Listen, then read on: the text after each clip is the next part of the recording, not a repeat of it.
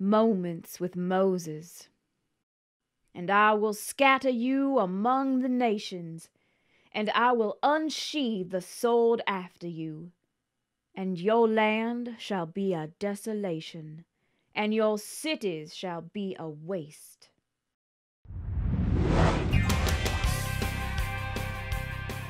Welcome back to the program, friend. It is I, your servant Randall, broadcasting from the Federal Building in Bowling Green, Kentucky. Our next stop is Clarksville, Tennessee, then Nashville, Tennessee, then 3 cities in Alabama, and I'll stop there. Yesterday, we were in Lexington, and I thought, you know, let's write a new song for Mitch. Now, I have to admit, it's not my best work, and we're fine-tuning it to turn it into a doo-wop, but go ahead and watch this. Hope it gives you a good laugh, and when we come back, I've got to show you something really cool. Ladies and gentlemen, the Mitch McConnell Choir. You ready, people? Ready. Mitch McConnell, boneless chicken. Kagan thinks he's finger licking. Oh, Mitch McConnell, he raises boneless chickens on his boneless chicken ranch. And Kagan thinks, oh, he's finger licking. Oh, my brother Mitch, if you need a backbone, I'll give you mine. Yes, I'll give you mine. Oh, brother Mitch, if you need a backbone, I'll give you mine. I'll give you mine. Oh, Mitch, where are you? We need you to filibuster, Kagan. Come on, grow a backbone. Well, I hope you enjoyed that song. I know it's a little crazy. Anyway, I've been trying to teach people to affect the course of the political debate, of political change, of how laws are changed, based upon how it's happened throughout our 200-plus year history. And conflict, controversy, good press, bad press, it's all a part of the equation. It just requires that we have the guts to go out there and do something. And I have to tell you something before I show you this newspaper. I have been so very disappointed. It pains me to see the groups in Washington, D.C. that litter the horizon and all over the country that don't have the courage and the integrity and the sense of duty and obligation to defend the babies publicly with press conferences, with public demonstrations, with public calls to the senators to be faithful to their campaign promises. And this is a plague, folks. It's not just in pro-life, it's in stuff with the homosexual marriage movement, Second Amendment, and so forth. Anyway, I have in my hand newspaper. This was the front page of one of the sections in the Louisville newspaper. Andrew, go ahead and get a shot, then we'll lay it in over while I talk. The words: McConnell GOP, Kentucky-led chickens. McConnell, filibuster Kagan. McConnell challenged on Kagan, abortion foe calls Senator a chicken. The right thing to do in this situation is to hold Mitch McConnell accountable, said Terry. And then it goes on to give me great quotes. It's time to stop the rhetoric, Terry said. Ms. Kagan's nomination is still in the Judiciary Committee, and there are still outstanding questions for her, is what McConnell's office said. So they're having to respond to me. Listen to my final quote. Find your problem with Elena Kagan and make that your hill to die on, he said. This is good press coverage. It's honest press coverage. You have to give them something to print. You have to give them something to put on television. And Mitch McConnell, I promise you, does not read his emails that pour in, but they read the Louisville paper and the Cincinnati Enquirer, the Kentucky version, which we got in yesterday. So I'm urging you, please, please, please, hold a protest, hold a press conference in your area, and let your voice be heard. Let your senators hear from you. I'm going to take a break. When we come back, I want to tell you a story about Mother Mary Jones, who was almost killed in her fight against child labor and safer working conditions for coal miners. It plays right into what we're doing here and now. Don't go away. Look, when you get as famous as me, you got to do your own car work too, okay? Don't be alarmed, I'm a professional on a closed track.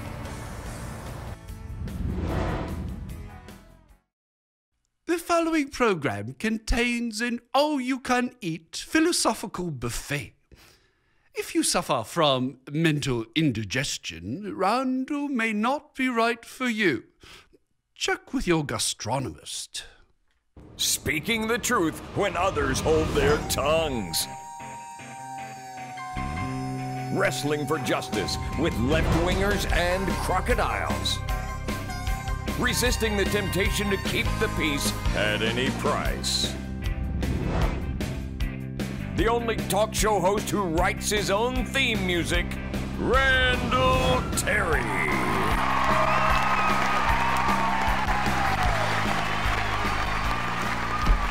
Yeah, I'm intolerant. Do you know why? Check it out. Because intolerance is a beautiful thing. Yeah, baby. Join us. Come on, let's go spread some intolerance together. We're on the road, baby. Boys, Daddy has to do the show. No, put down that broken glass. Don't play with that knife. Oh, good grief. Oh. My wife said that's not funny. It's a joke. I'm so tired, I'm punch drunk. We gotta do the show today. Did I tell you that I was tired? But you know, the common man has gotta take this fight on the road because, you know, the sophisticated pro-lifers in DC, like National Right to Life and stuff, they're too busy sitting on their hands, warming themselves. I like them, don't get me wrong, but, all right, I'm lying. Anyway, we had a lot of miles yesterday. We're gonna show you some footage of the interview we did up in the Cincinnati area. We're in 2 newspapers today, taking the show on the road to Clarksville, Tennessee next, where we'll shoot the show from. I'll put a suit on and act like I'm a big shot. But we're starting to get the momentum we're after, putting the public pressure on the Republicans over Kagan. In case you haven't been following the show, we're on an 11-city tour to hold Republicans accountable, to beg them, to pressure them, to cajole them to filibuster Kagan. Because if there was ever a woman who should not be on the court, it's her. I'm not going to whine anymore today on the air, but I want you to know that down deep in my heart, I am whining, okay? I'm a whiner. You shut up. Don't even look at me. Yeah, it's the dog. Anyway, you good girl. Come here. Oh, I didn't mean that. No, I'm not a mean man. You're a good little girl. Oh, yes. This is a Sheltie collie. I've got to go. Reggie, bail me out, please. Bail me out. Reggie, bail me out. Reggie, get your act together. The whole staff is coming unglued. Reggie! Just turn the thing on. I got something to say. Mitch McConnell, have you lost your mind? You say, well, we're not sure if we're going to filibuster Kagan. We have to do more research. Man, how much data do you need? The woman wants to kill babies. She supports the homosexual agenda. She wants to take away our Second Amendment right. And you're not sure if you should filibuster her? Hello, wake up and smell the sulfur. Do you understand what I'm saying? It is hot out here. Hot as hell is what they say. But I'm telling you something. It will be a lot hotter in the real hell where people go who do not do the right thing. Mitch, do the right thing.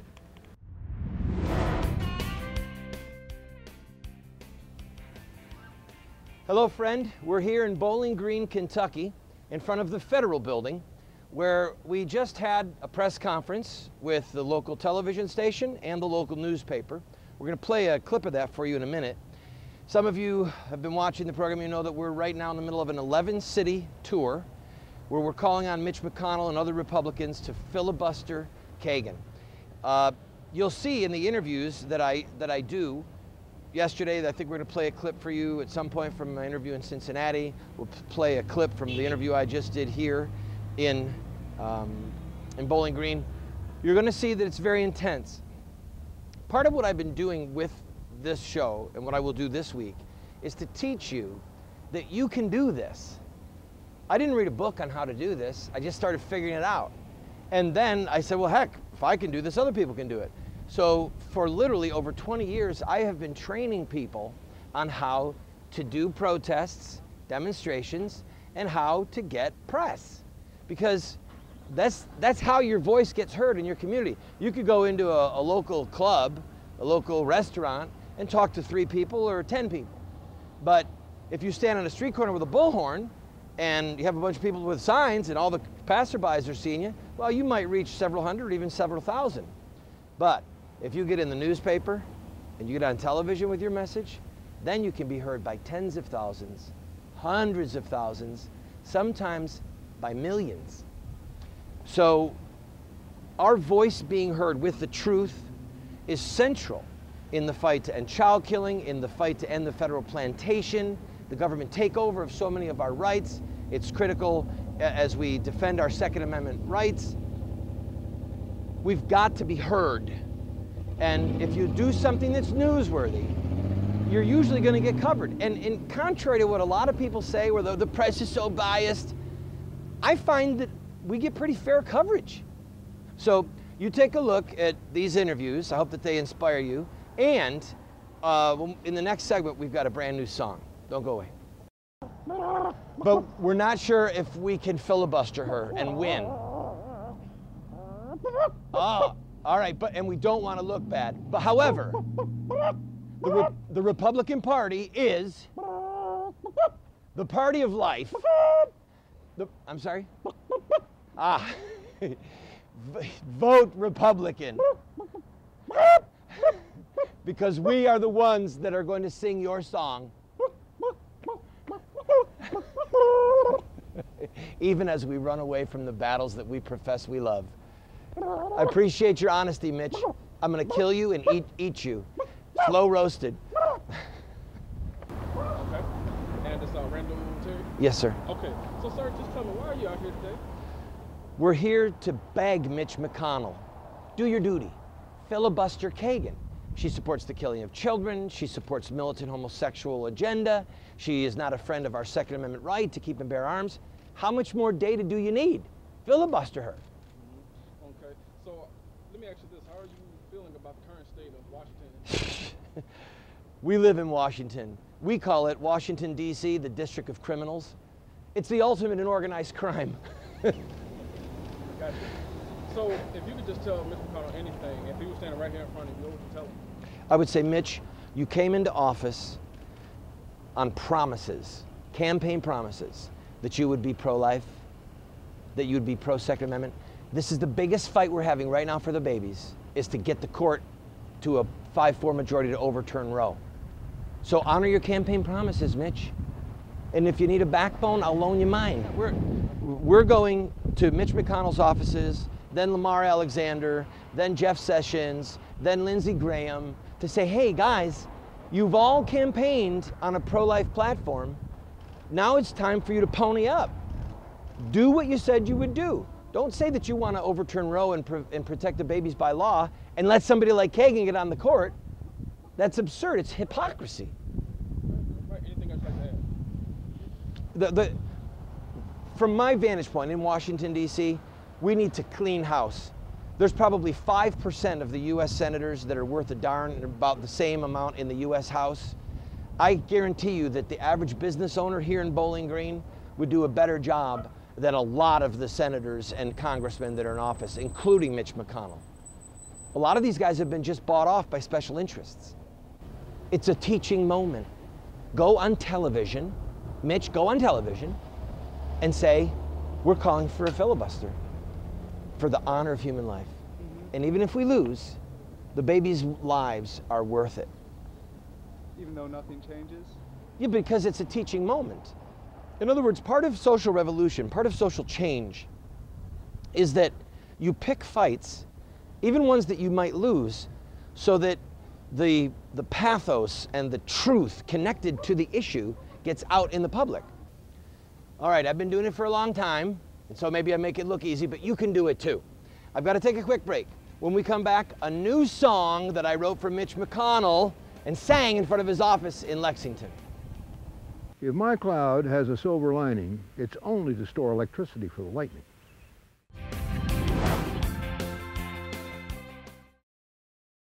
A nation without a conscience is a nation without a soul. A nation without a soul is a nation that cannot live. Sir Winston Churchill. Welcome back to the program, friend. There was a lady named Mary Jones. They called her Mother Mary Jones. She was an activist who had a horrifying tragedy hit her. When she was 37, her husband and her 4 children all died of the yellow fever. she ended up devoting her life to the plight of workers and to safer working conditions and to ending child labor. An incredible story. One night, she went to a town and she walked alongside of a coal worker who was going to help with a strike. And she was known throughout the country. One senator said she's the grandmother of all agitators, and she's the great-grandmother of all agitators. And she said, I hope to live to be the great-great-grandmother of all agitators. Just funny stuff and intense. Arrested numbers of times, put in horrible jails. So on this night, she's walking along with this coal miner, and she knows that they're up to something, the owners of the coal mine. And she says to him, I think his name was Johnny, Johnny, do you have a gun?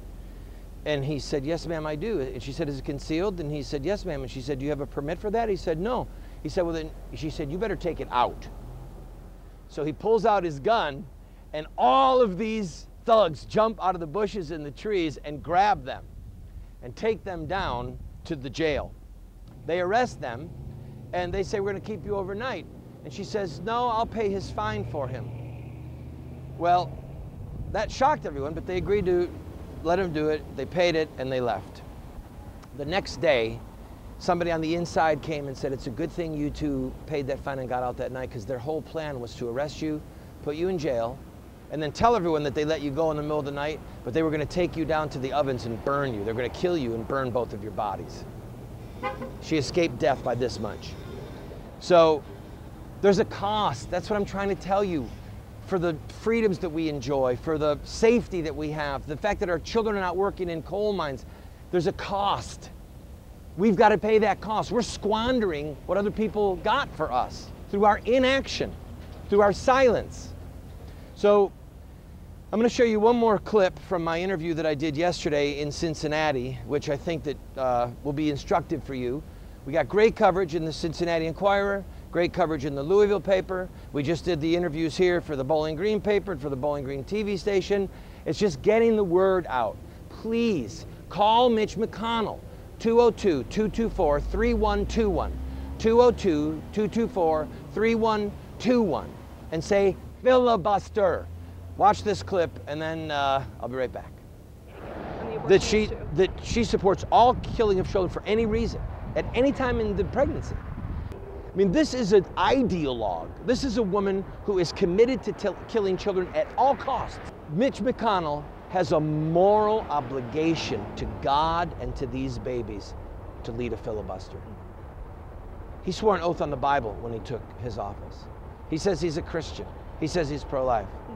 Then he needs to honor God with his service in this moment of time.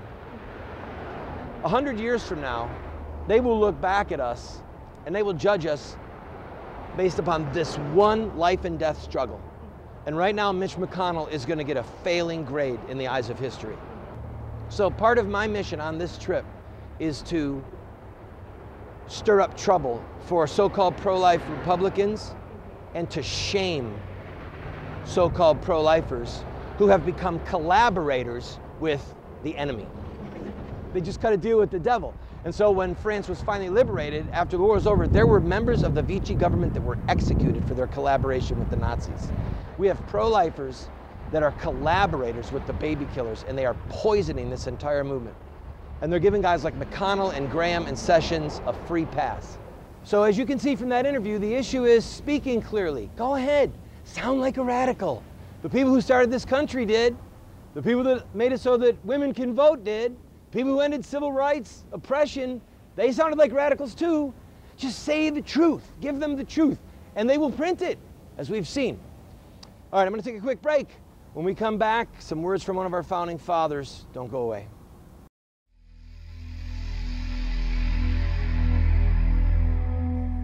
O Lord, thou God of vengeance, shine forth. Rise up, O Judge of the earth. Render to the proud their deserts. O Lord, how long shall the wicked exult?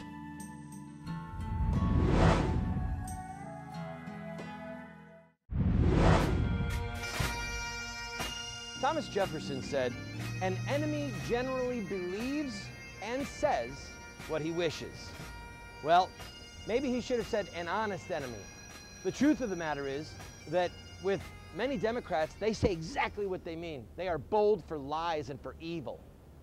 While we, on the other hand, tend to be a little bit weak and frightened. Listen, if the enemies of truth and justice are going to be so bold, don't you think we should be just as bold for the truth? God bless you. Pray for us. See you tomorrow.